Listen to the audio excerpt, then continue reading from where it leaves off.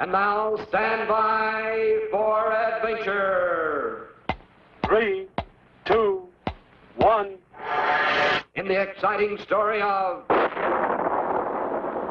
building an island base.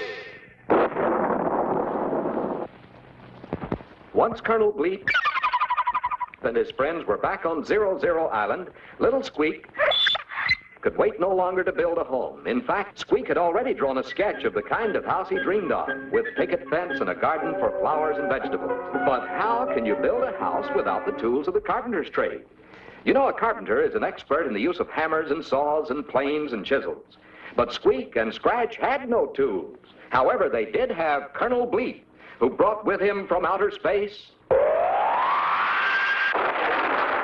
atomic energy, the power of the future, stronger even than atomic energy. And so, Bleep threw the F-energizer switch. And suddenly there was a beautiful little house for Squeak with a huge cave underneath for Scratch. And completely covering the entire island was a gigantic plastic-like dome to protect them from bad weather and insects, and which would also serve as a giant laboratory for Bleep's experiments and research. But Squeak and Scratch could not linger long in their house and cave because Colonel Bleep reminded them it was travel time again, this time to see the Belgian Congo. Here we go!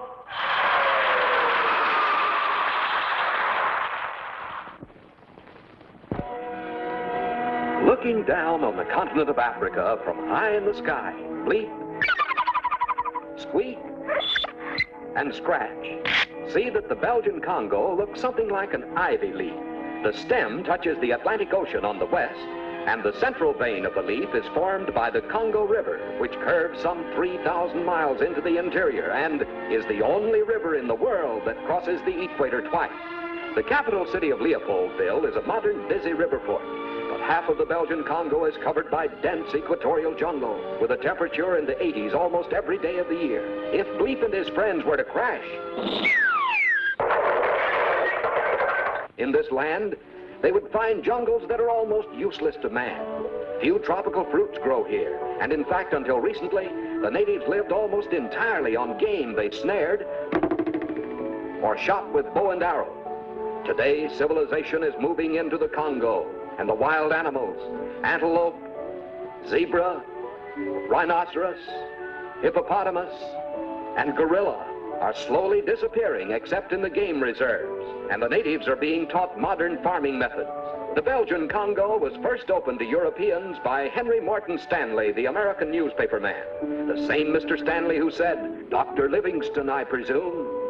To most people, the Belgian Congo would not be considered a very pleasant place to live, but it is an interesting place for Bleep, Squeak, and Scratch to visit.